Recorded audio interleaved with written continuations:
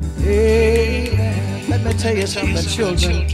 This little light of mine, I'm gonna let it shine.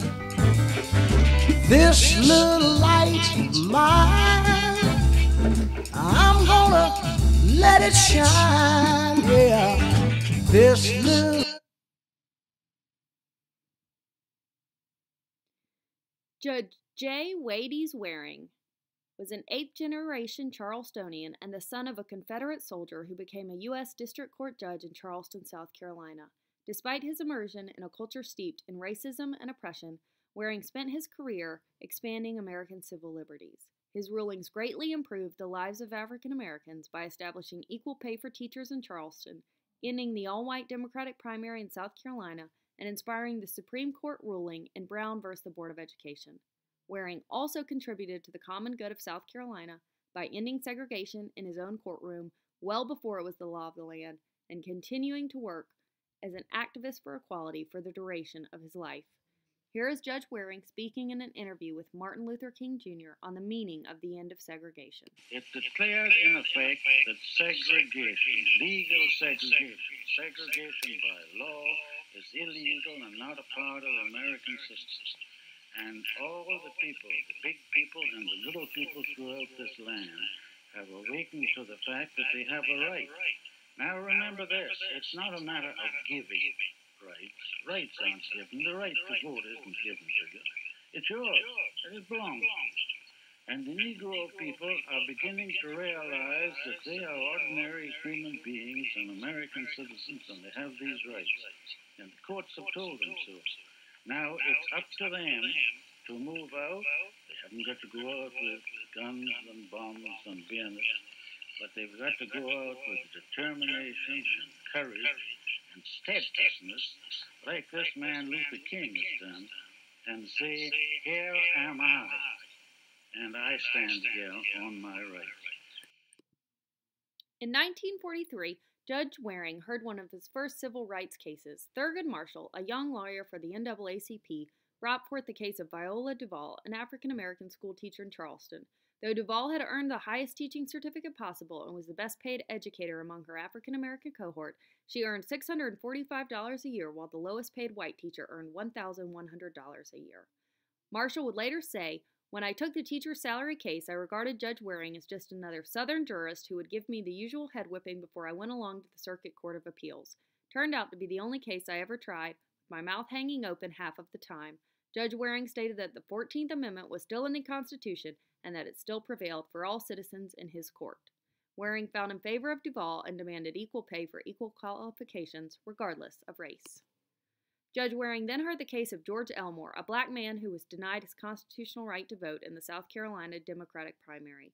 In his ruling that ended the all-white Democratic primary, Waring stated that all citizens of this state and country are entitled to cast a free and untrammeled ballot. This was an uncommon and unpopular opinion for a white South Carolinian in 1947. 1 month after the ruling, 35,000 blacks cast their votes for the first time in the Democratic primary.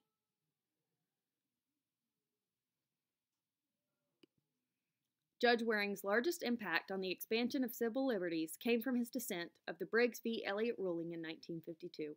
The arguments made in Waring's dissent would later be used by the United States Supreme Court justices in their ruling on the Brown v. Board of Education.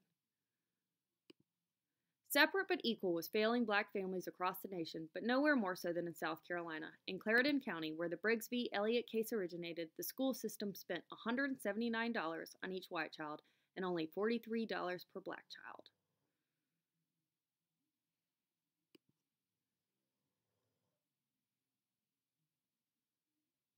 The Briggs case was named for Harry Briggs, one of 20 parents who brought the suit against the school board of Clarendon County. In the case, Thurgood Marshall, a lawyer for the NAACP, originally only asked the county to provide school buses for the black students, as they did for the white students. His focus was on the equality portion of the separate but equal clause. However, Judge Waring told the lawyer he was aiming too low. "As long as you have separate," Waring said, "you will never have equality. So go back and amend your case and come back and challenge segregation itself." The three-judge panel that heard Briggs v. Elliott denied the plaintiff's request to abolish school segregation. Instead, they ordered the school board to begin equalization of the schools. In a lone dissenting opinion, Judge Julius Waring adamantly opposed segregation in public education. His lengthy and well-argued dissent would be used by the Supreme Court in Brown v. the Board of Education 4 years later. Although Waring was outvoted in Briggs v. Elliott, he understood that the ruling of any three-judge panel was automatically appealed to the U.S. Supreme Court. In his maneuvering of the case, Waring put the issue of segregation on the docket of the country's highest court. 4 years after Briggs v. Elliott, the U.S. Supreme Court ruled against segregation in Brown v. the Board of Education. We conclude that in the field of public education, the doctrine of separate but equal has no place. Separate educational facilities are inherently unequal. This phrase sounds strikingly similar to Waring's statement that segregation is per se inequality. Judge Waring continued his fight against segregation long after he wrote the Briggs v. Elliott dissent. He understood that the fight for integration had just begun with the Brown v. Board ruling and that the southern states would have to be forced to integrate their schools and public spaces. In the following interview, Waring discusses the importance of holding politicians accountable for integration.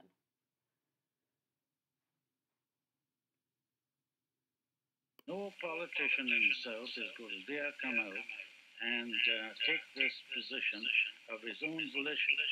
But if the President of the United States tells him so, he's going to fall in line. And if we can get the top executive people to take action, we'll get somewhere. Remember this, the Supreme Court has laid down the law and said what's constitutional. Now, that's important. That's most important. It's the biggest thing that's ever happened. But it's got to be activated. It's got to be worked out, and the executive department has got to manipulate and work it and enforce it. And the legislative department should give the executive department more power to work and enforce these laws. Judge Waring's rulings came at a high cost to himself and his wife Elizabeth. They received threatening phone calls on a nightly basis. Men accosted Elizabeth on the street and yelled obscenities at her. Charleston politicians petitioned for Waring's impeachment. Someone burned a cross in their front yard and threw bricks through their windows. And in 1950, the South Carolina General Assembly passed a joint resolution to remove the Warings from the state and erect a plaque to the couple in the Mule Barn at Clipson College. When asked about the violence and his exile from the South, Waring said, "I think I'm enormously fortunate because you don't often in life have an opportunity to do something that you think is good."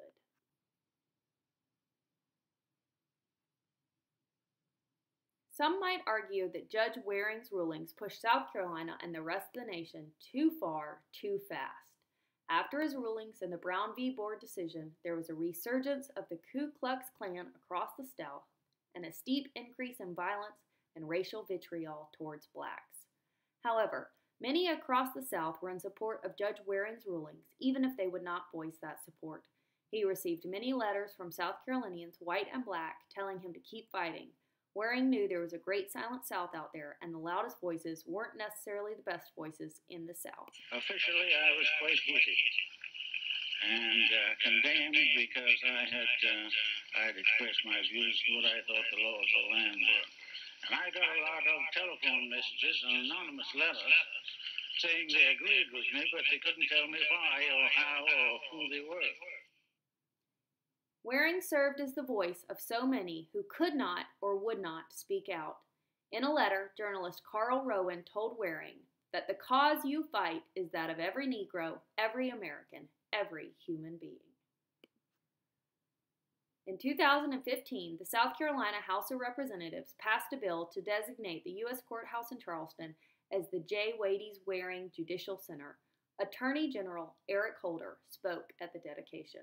From striking down a white-only state primary to proposing the proper vehicle for Thurgood Marshall to put the central question of Briggs to the test, Judge Waring decisively advanced the cause of equal rights.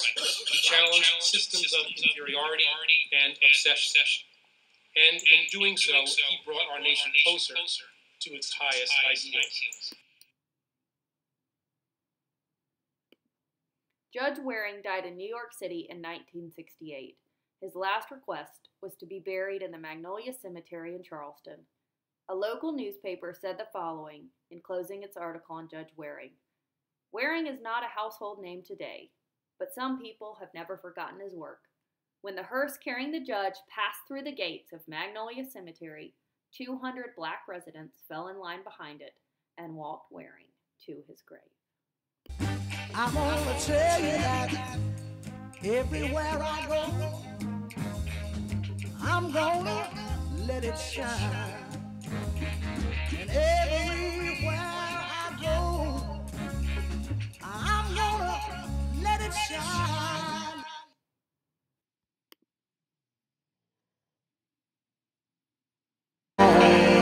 It's been a long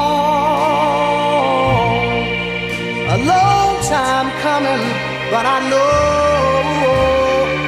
change gon' come. Oh, yes it will.